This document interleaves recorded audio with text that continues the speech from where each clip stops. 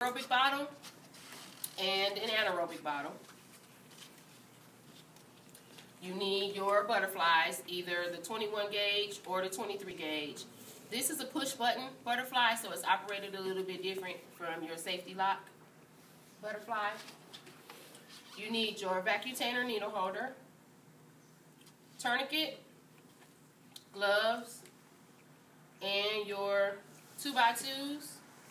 You're also going to need alcohol and iodine, or you would need a chloraprep if your person was allergic to iodine. You would actually use what is called a chloraprep to prep the skin.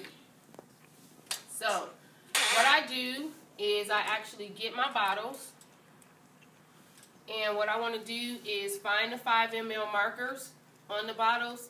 Because we need 8 to 10 mLs in the bottle, because the bottle is at a 5 ml marker, then I want to go up 10 mLs from where the marker is. I'm going to mark the bottle off. So this lets me know that this is my minimum amount that I can put in the bottle. The goal is to actually fill blood up to the actual top marker itself. I'm going to do that on my aerobic bottle, and then I'm also going to do it on my anaerobic bottle.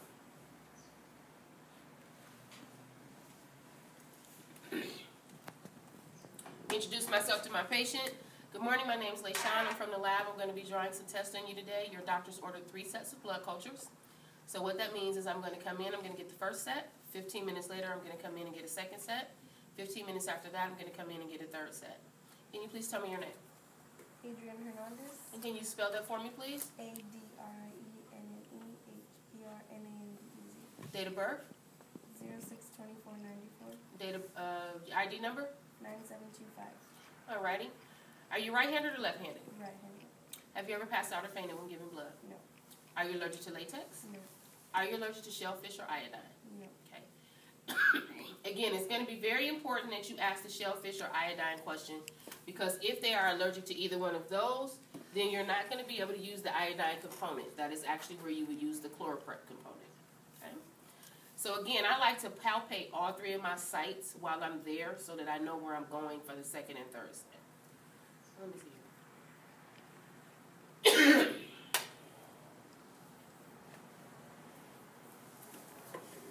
Again, your tourniquet should be 2 to 3 fingers away from where you're going to actually be sticking.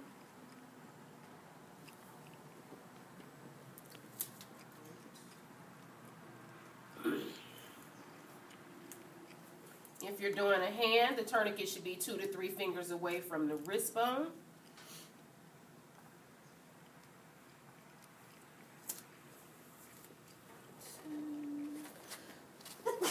Compulsion. Bless you, bless you.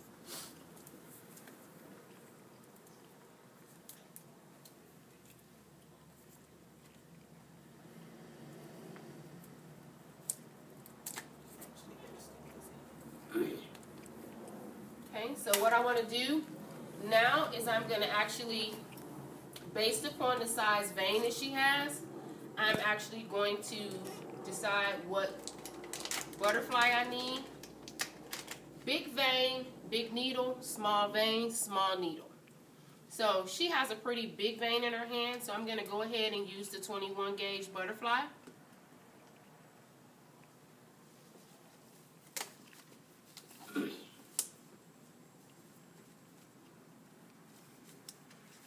And with this, I usually end up gloving twice, because I want to glove when I prep the site, but then I don't want to use the same gloves for prepping that I use for sticking, because this lab is all about sterility. We're going to actually do our friction scrub with our alcohol, which is a 15 to 30 second friction scrub. This is not a concentric circles. We're doing the friction because we want to go ahead and lift off any bacteria that may be present on the site that we're going to stick. If your alcohol breaks contact in that 15 to 30 second interval, you're going to actually have to get another alcohol wipe and then start that 15 to 30 second friction scrub all over again. Now, look at this alcohol wipe. You see the dirt that's on it. It's not to say that she hasn't washed her hands today, because I'm sure that she has. But what we're doing is lifting off that dirt so that it does not make these bottles positive. Okay? So we've done our 15 seconds with the alcohol. Now we want to do 15 to 30 seconds with iodine. I like to go a little bit above my site and below my site so that I have good coverage in terms of sterility.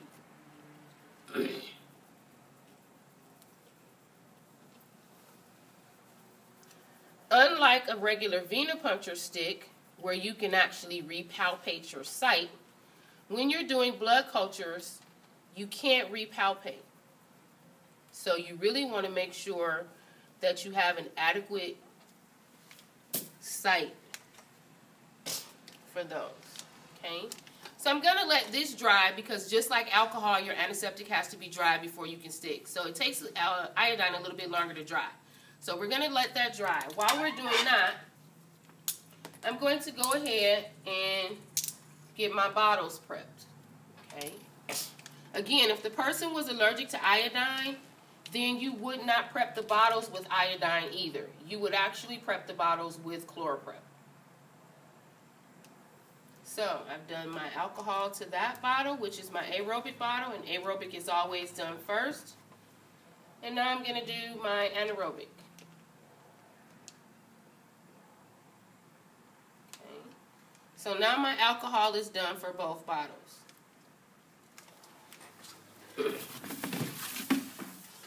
So I'm going to go ahead and toss those. You want to be careful with the iodine, because iodine does stain. Turns the skin all nice and yellow. We don't want to make it look like the patient is jaundiced. So we're going to clean our arms off when we're done. But because it's in the package, and they put a little bit extra in there, you have to be careful so that it doesn't spill out on the patient's bed. Your bottles don't have to be done for the 15 or 30 seconds. They just need to be prepped. Okay. Now, what I like to do is, because I've touched a bunch of surfaces with my gloves and everything, I want to make sure that I take these off.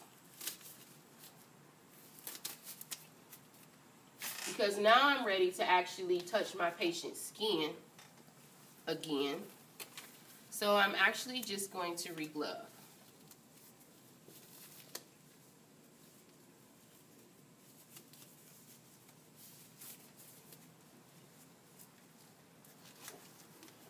Okay. Ready for my tourniquet? Again, if you're doing a hand, you want that tourniquet to be 2 to 3 fingers above the wrist bone. You also want to make sure that your tourniquet is not going to be in the way of where you're actually sticking. Okay? So, needles are considered to be sterile. Okay? Butterfly, we know from the other butterfly lab that before we can actually take the sheath off, we actually want to pull the wings back. This butterfly is a little bit different. If the numbers are on the top, then the bevel is going to be up. Okay? This is a push button butterfly, so it's going to operate a little bit different. Hand veins, remember we want to anchor tight. We want to stick quick.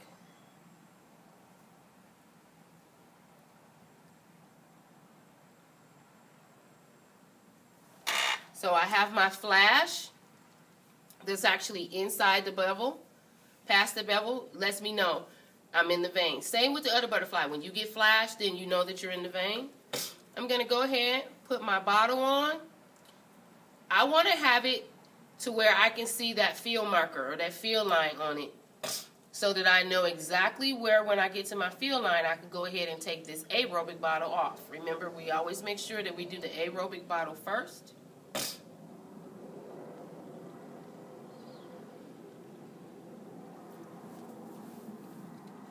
So, I have my aerobic bottle.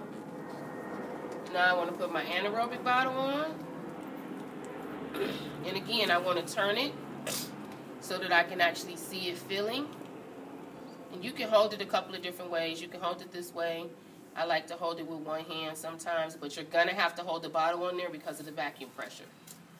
I'm going to go ahead and pop my tourniquet. Now I can take this bottle off. This push button butterfly I like because actually it's retracted while it's in the patient's skin. So I'm going to have my 2x2s over my site. Going to have my push button. I hit the black button. It automatically retracts back into its own housing. So now I don't have to worry about how I'm going to close my butterfly. Going to have my patient hold that site.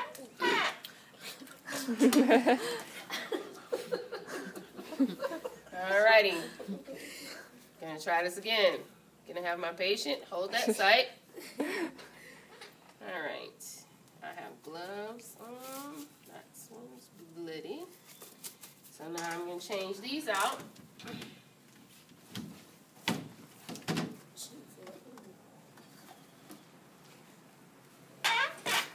So just like our tubes, blood culture bottles are going to need to be inverted. So I'm going to go ahead and invert these.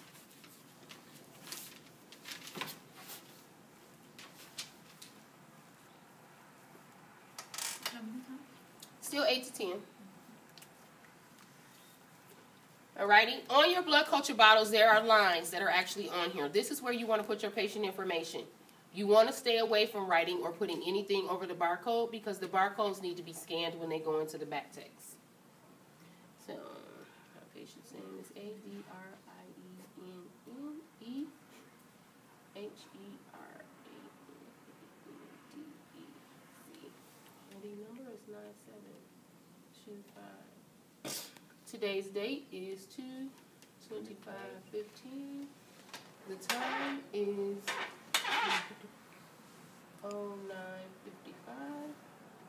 And my initials. Now I need to put on here, this is my first set of 3 sets. And I've actually gone into her right hand.